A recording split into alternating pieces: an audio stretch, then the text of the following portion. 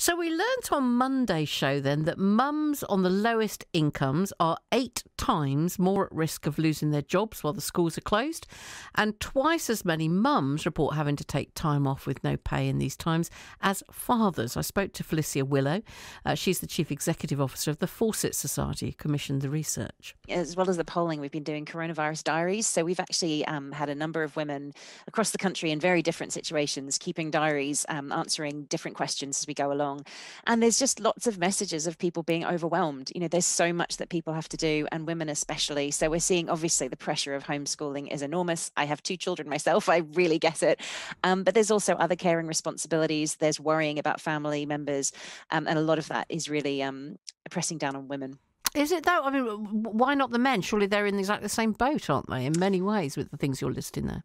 I think that when we've actually seen how it's fallen, it's been disappointing, but we've seen a lot of a fallback on gender progress. So when these things have happened with homeschooling, I mean, right from the beginning, we saw women taking on an extra 2 hours at least of caring for children and homeschooling, and losing 2 hours of paid time as compared with fathers. So even though fathers were increasing their time as well, it wasn't nearly at the rate of the mothers. So I think we've seen this time and again. We've also seen gender things happen. Like in the second shutdown, we saw retail and hospitality being shut down, which is where women are predominantly employed, whereas construction and manufacturing, we see higher numbers of men. That was kept open. So there's been things throughout that, added up together, have a really disproportionate impact on women over men.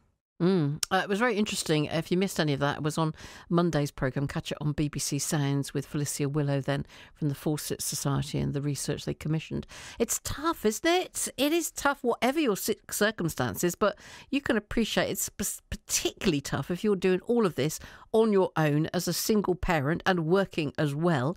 Ellis Walby is that person, really. She's a single mum to Alexander, who's 10. They live in Cheltenham with their 10-month-old puppy, and Ellis is also working from home full-time as a solicitor for Harrison Clark Rickaby's. Hello, good morning to you, Ellis.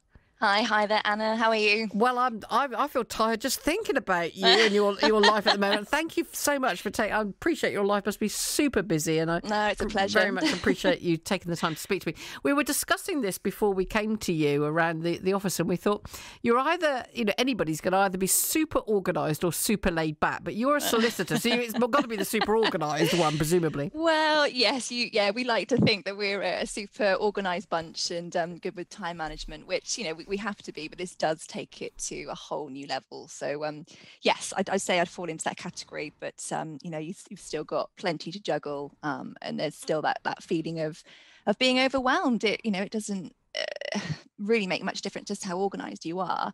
I think the lyrics from the song prior to Taylor Swift, "When Tomorrow Comes, We'll Just Do It All Again," it's very apt. Yeah, is it a feeling of Groundhog Day now? Yes, yeah, I think so. It's I think when we first sort of started, start of last month, there was a feeling of, come on, one final push. But actually with, especially with the extension of school closures, it's now very much a case of reminding ourselves that, this is very much a marathon, not a sprint. So yes, just being kind to ourselves as each day comes. Yeah, I think that's absolutely, whatever circumstances, you're quite right, be kind to ourselves. So give me a glimpse into a typical day then for you, for Alexandra, and indeed for your puppy. How long have you got? Oh, go on, give it to me, girl.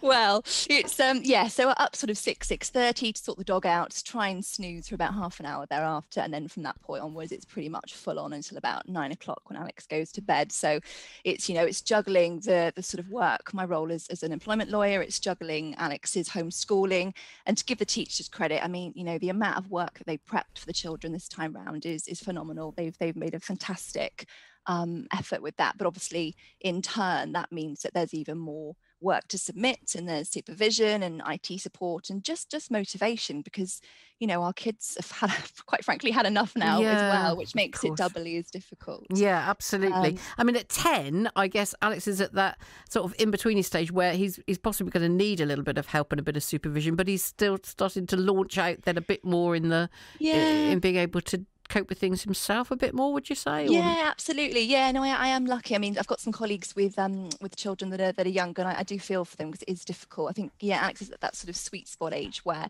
he'll thankfully still listen to me some of the time, but equally he's becoming a bit more independent. But I think, particularly being an only child and quite a sporty one as well, I think he's missing out on friends and sports. And I presume other parents are seeing the same thing, which is, I think children, there's just no release of energy throughout the day, so you'd be surprised how much energy gets used up in school, in the playgrounds, etc. And particularly with this lockdown being in the middle of winter, it's another sort of thing to kind of compound the situation is just that absolute ball of energy that I think most children have now got that just isn't being used. Sure. Yeah, so there's Alex meet the puppy, puppy meet Alex. If there's any time of downtime, burn it off together. So I'm imagining, and it's sort of, in my head that you've got like twin desks next to each other and you're doing your work. And really? Tell me more about that. It is. It's quite literally like that. So I'm not at what I would call my normal kind of home office area or desk. We're just sort of sat at the dining table because, it's the best way that I can kind of keep an eye on him and make sure that that he is working and not on YouTube.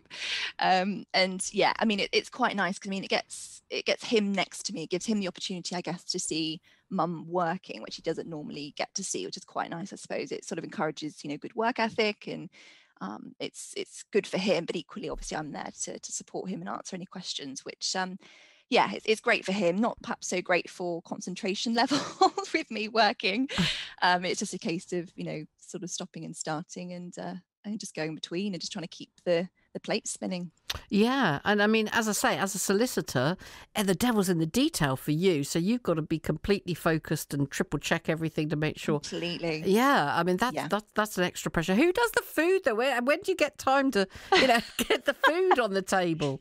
Well, that's the thing. It gets to sort of 5:30 and I'm sort of switching off, and Alex's work has to be in by, or should be in, I say has to be, it's encouraged to be in by 4:00. So it gets to kind of 5:30. Alex is done. I'm starting to sort of wind down, and I just look around the house, and it's the thought of that I need to get some dinner going and get the dog fed, but also the house inevitably looks like something from the Blitz. Looks like a bomb has gone off. So it's it kind of, you're sort of tired and you're done with the day when you get to that point. But then obviously it's sort of almost starting again with the whole clearing up, food prep, and then just the general, it's boring to be speaking about it on radio, but just the normal household chores and cleaning and bins and all that stuff. It's all still there to be done as another thing on top. So yes, I think I know, but it is the minutia. It's the real things of life, isn't it? And I think there's an awful lot of people who'll be listening and going, yes, absolutely, and either they're in a similar situation to you, or even if they've got a partner to help out, they're still feeling the pinch. So let's take a break. We'll come back and we'll talk some more then with Ellis, just to give an example, an idea, a little glimpse into somebody's life where you are a single mum in this instance, but a single parent, if you like, with a school-aged child being homeschooled and a puppy and working full-time at home. How do you split up your day? How long are those lists? Well, we'll talk about it more in a moment. That's Queen and You're My Best Friend. Picture the scene then, if you are homeschooling and home working at the moment, trying to juggle everything and the food and the pets and, all of those things. But then add into the mix being a single parent. That is the experience then for Ellis Walby in Cheltenham with 10-year-old Alex and their 10-month-old puppy. But she's also working full-time at home as a solicitor at Harrison Clark Rickaby. As well as homeschooling Alex and, just trying to keep everything juggling. You must be a master list maker, I'm thinking, Ellis. I've got lists of lists. Absolutely. Are they pinned to the fridge, or are you've got multiple alarms on your phone, or how does it pan out? Cling to my leather folio like it's the Bible. No, absolutely. It's the only way you can keep on top of it. But equally, if something slides, it's not the end of the world. It's I'm a Virgo, so I'm a bit of a perfectionist, but at the moment I just can't afford to be. So if we're all living and breathing and we've been fed and watered by the end of the day, that's fine.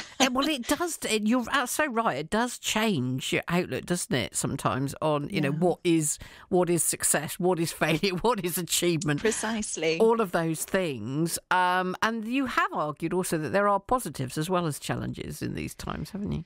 Yeah, absolutely. I mean, it's sort of to go back to what I sort of said when Alex was, in terms of him sort of sitting by me. I mean, it's demonstrating to him, good work ethic, and equally, it's time for me with him that, that as a parent you wouldn't normally have. I mean, I did find myself saying this or trying to think this last lockdown with the school closures, thinking it will never happen again, and here we are. Yeah. But I mean, time flies so quickly. So although it's a lot, I do sort of stop and take stock and just think to myself, you know what, he's not going to be 10 forever. It's more time with him, which is a silver lining. Yeah. And you do talk openly. I think this is very interesting. You do talk openly, you say, with your son, and he's 10, just to remind people, of the challenges, and you don't try and hide your emotions. I don't know if some single parents would say, well, that is part of single parenthood anyway, but, has that a very deliberate thing for you? Yeah, it very much is. I mean, if Alex was, 4, 5, 6, 7, obviously I'd be perhaps handling it differently, and in the past have handled it differently. But I think whereas even as a single parent, I mean, I could, yes, there's no partner here with me to kind of go into the kitchen and quietly have a little word or a quiet breakdown, but equally I could go and choose, to shut the bathroom door and do it that way. But there have been times which very happy to hold my hands up and say, I've been in tears, I've been exhausted. And, I've let him see it because I just think it fosters quite a healthy, nurturing sort of way of bringing up a child that they can see. It's taught at school, it's taught and, spoken about on social media, in the news. Mental health is, of course, incredibly important, and it's okay to not be okay. We all know that, and we're all promoting that. But I think for a child, it's best really to come from their parents, to see it, firsthand, the person that they sort of rely on most. Do you know what? They're not always okay, but that in itself is okay. And mum will wake up tomorrow and it'll be a new day and things will be better. It's that thing, isn't it? Isn't it? So Anna Green Gables is saying, today is a new day, all fresh with no mistakes or something, which I quote on a regular basis. I don't know about the no mistakes, but I always say it early. I get it in before there's any mistakes on board. That's by the the end of the 6 a.m. day. line. Yeah. You're so right. And what about Alex? How is he doing? And what does he talk about? These from his side of things, or is he not sort of in that sort of mood? Well, he sort of. Are you asking if he'd like to say anything? Or, no.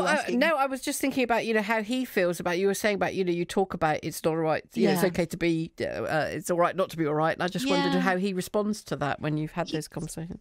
He's I'm very lucky. He's a very just go with it child. So whether it's a positive thing and something fantastic has happened, they won a football match or something, or if it is more challenging at the moment now, he does just seem to ride it out. So he's quite sort of centered and balanced, which I'm sort of lucky with. But I mean, obviously there are times when he misses his friends, etc. So when he does have those moments, he'll just sort of come to me, and whether he's perhaps just a bit quieter than normal, I'll just sort of pick up on it. So he won't perhaps say expressly outright that there's an issue, but I mean 99% of the time he just gets on with it. But on those odd occasions, it's just a case of listening and thinking, having patience, which when you've got a lot on your plate, so I must admit I'm not always I'm not the perfect parent. No, but I think it is really important. Who is in the best of circumstances, and in these circumstances, pointing out what you said earlier about being kind to yourself, I think is a huge thing, and it's not easy sometimes, is it? I think I would argue perhaps as women we're particularly good at this. We can thrash ourselves at any time of the day or night about the things that we did wrong or should have done differently, or why did we do this, why didn't we do that, but it does us no favours, and it's sort of trying to pick up those pieces and, like you say, dust yourself off. Right, tomorrow's another day, and absolutely. On we go. Well, look, it's really interesting to speak to you. Hats off to you for continuing to go for it, and thanks so much for taking some time out of your extremely busy life. No, it's a pleasure to talk to us. Lovely to have that conversation with Ellis Walby, then from Cheltenham. The sort of experience, the downs, but also some of the ups of being a single parent and a full-time worker with the homeschooling thrown into the mix at these times.